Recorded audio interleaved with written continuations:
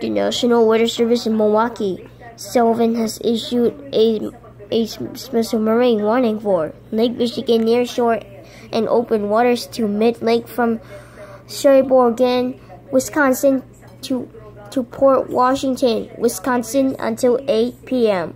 At 6:23 p.m., a strong thunderstorm were located along a line extending from 15 nm west of Cleveland to 19 nm west of Cedar Grove, moving east at 40 knots.